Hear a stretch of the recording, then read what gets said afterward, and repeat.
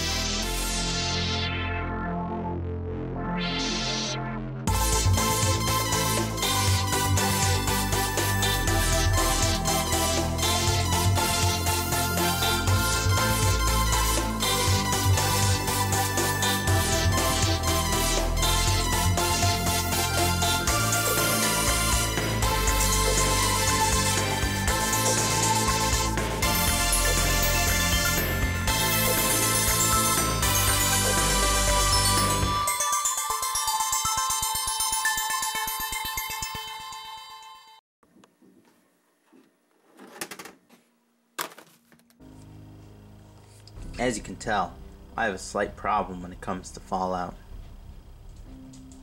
This? Oh, that's nothing. There's also this. And this. And this. And this. And this. And this. Hell, there's even this Fallout sweatshirt. That's not even the worst of it though. I got Fallout shoes, a Fallout watch, Fallout shirts, Fallout sweatshirts, Fallout backpacks. I'd even have Fallout underwear if they had it, for God's sakes. It's a problem. I mean, hell, look at the background of my computer. And I used to have a Fallout phone case, which you can see over here.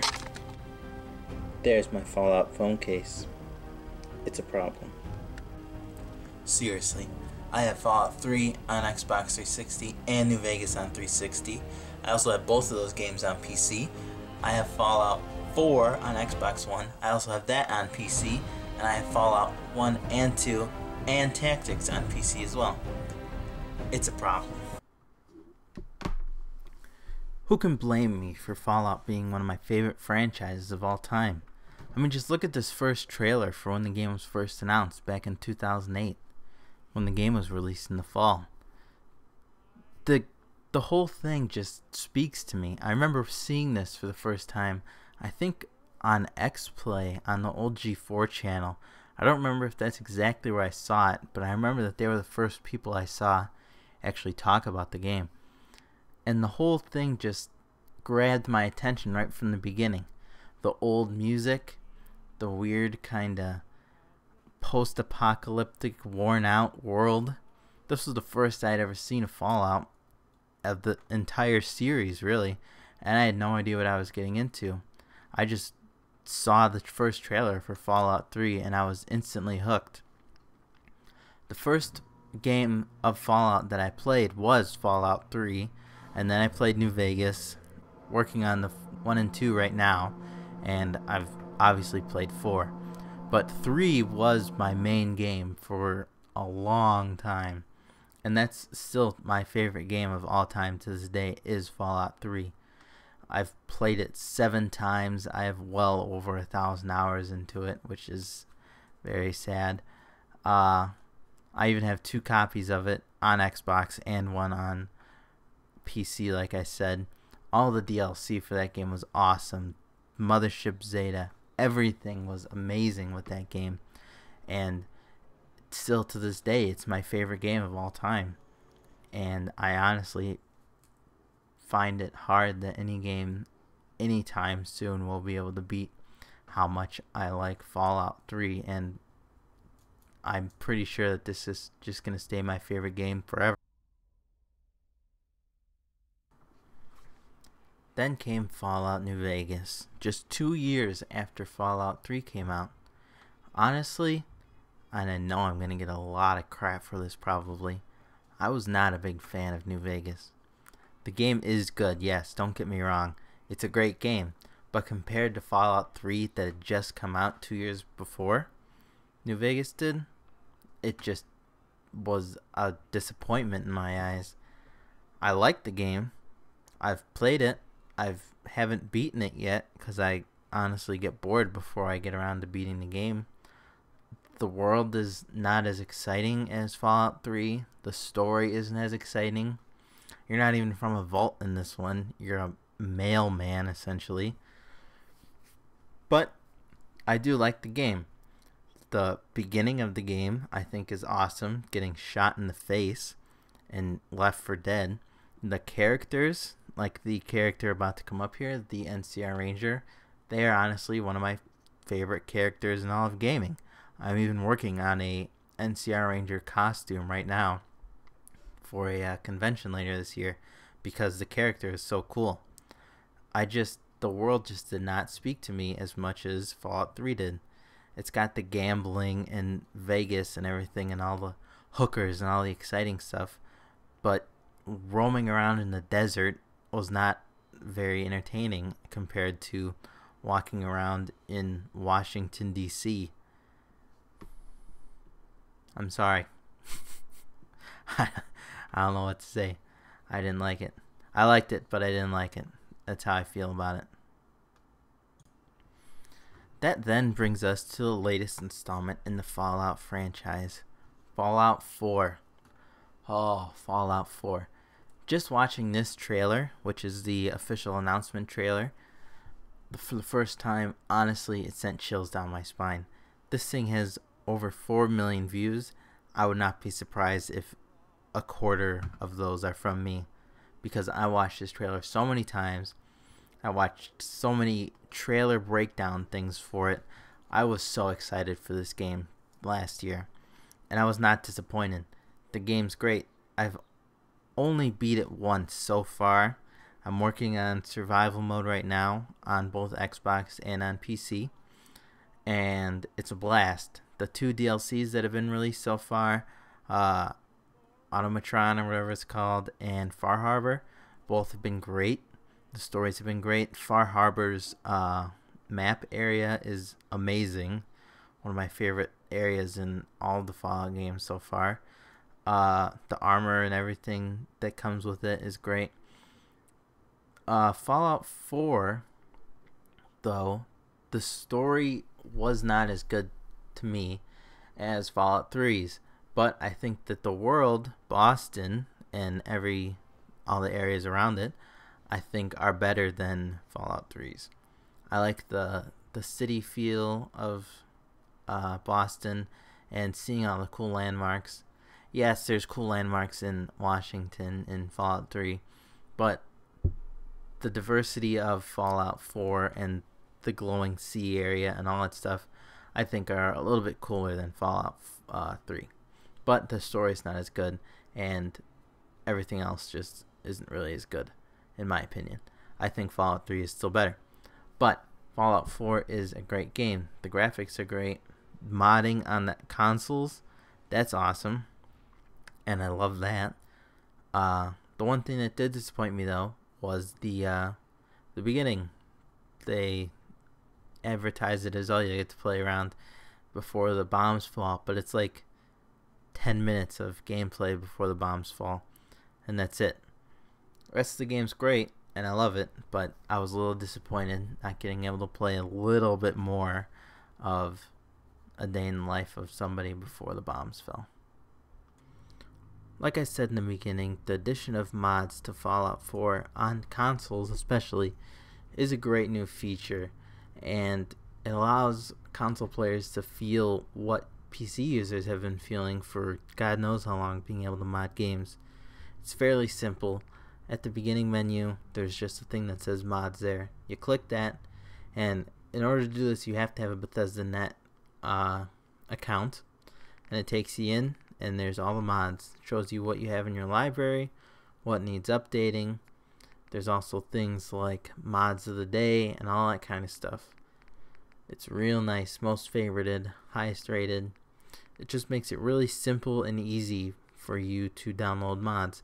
And you can even download mods from the Nexus as well, rather than mods.bethesda.net. But this, I feel like this is just a lot easier. You don't have to do an extra program. And there's even build your own vault, which is going to be pointless in a month when Bethesda comes out with their own.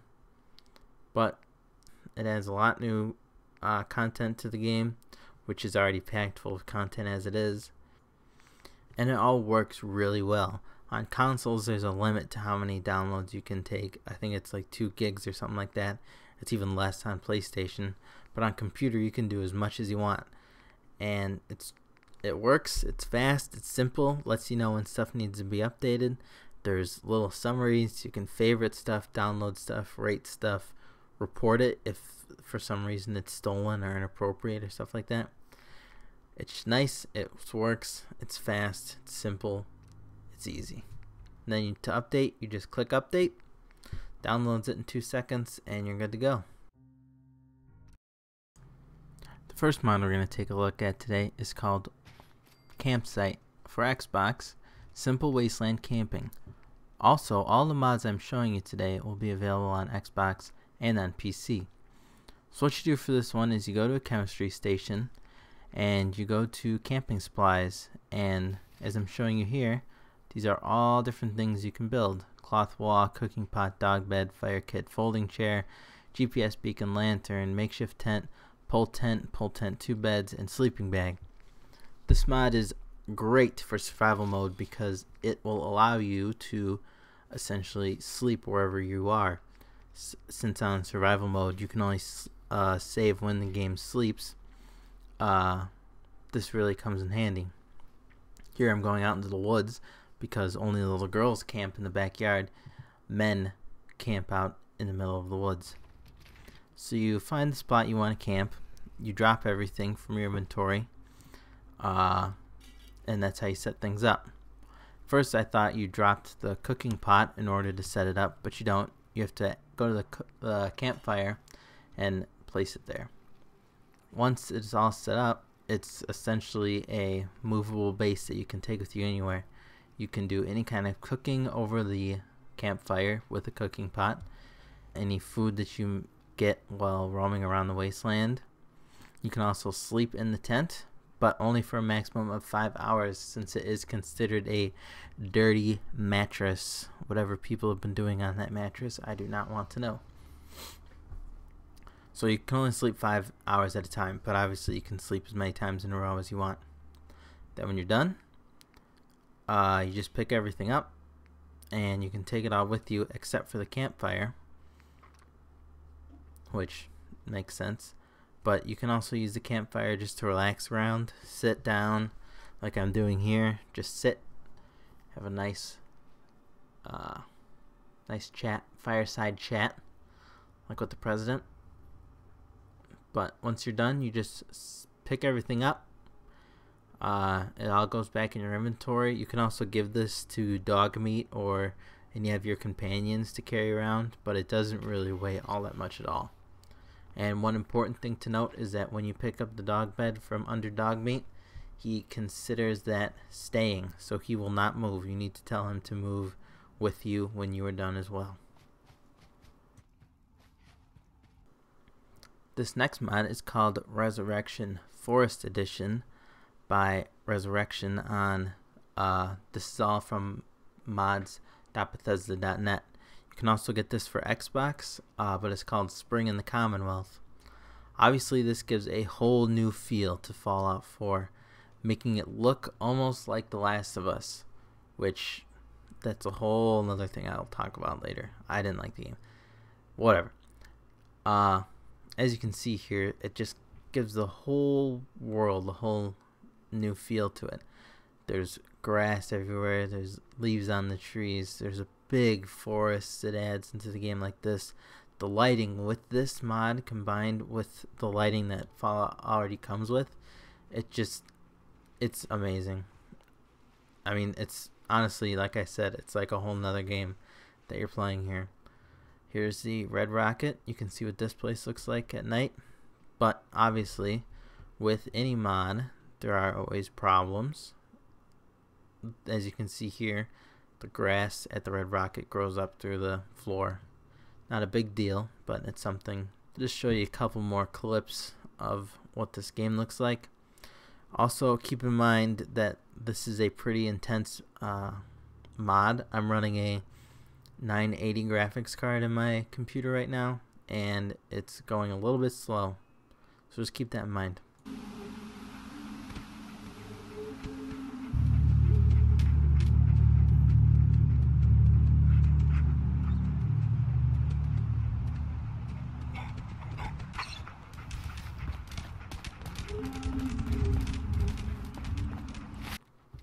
Up next is everyone's best friend, Dogmeat. This is also available on both Xbox and PC, and it is by Fedicil. If I'm saying that wrong, sorry.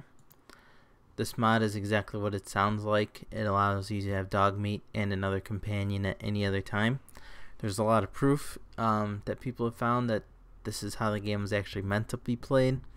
Dogmeat can't carry as much as other companions. Companions talk about Dogmeat when he's with you, and just stuff like that. He's not very strong either.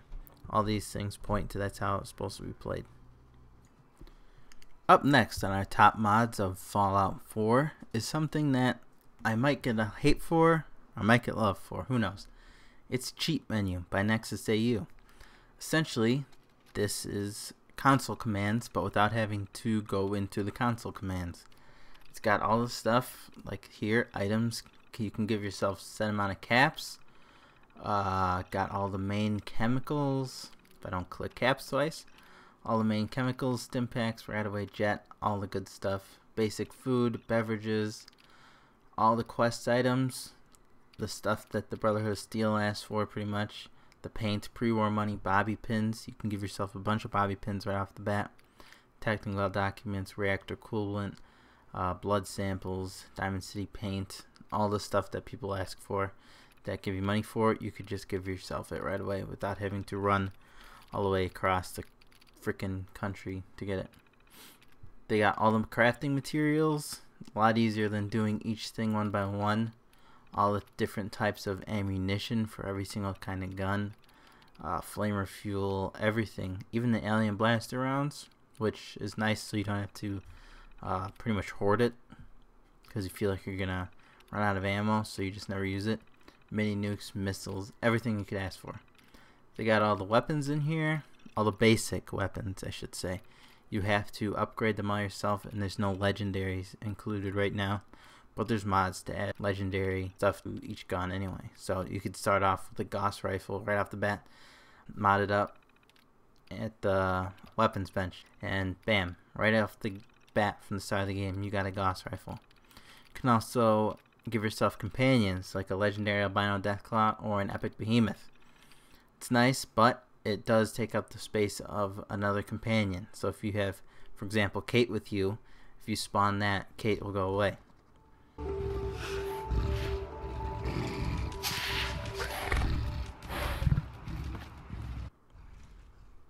They're just like any other companion, but they can't carry anything, and they're scary as all hell to look at.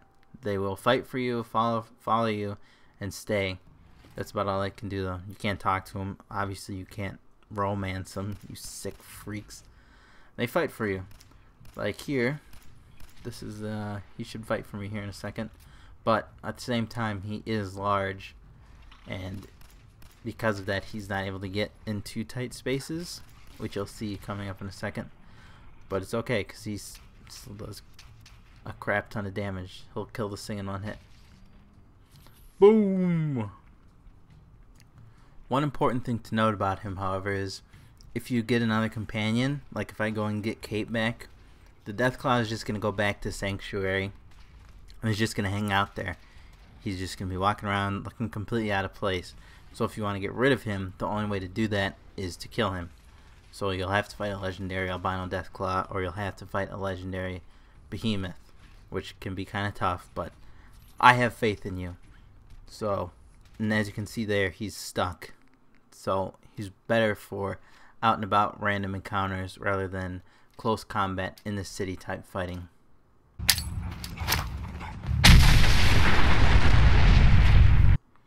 Up next is full dialogue interface. It's exactly what it sounds like, and honestly, it's how the game should have been from the beginning. That dialogue wheel was a disaster right out of the gate. Nobody liked it, even Bethesda. Up next is Dogmeat's Backpack by Higioc. Sorry.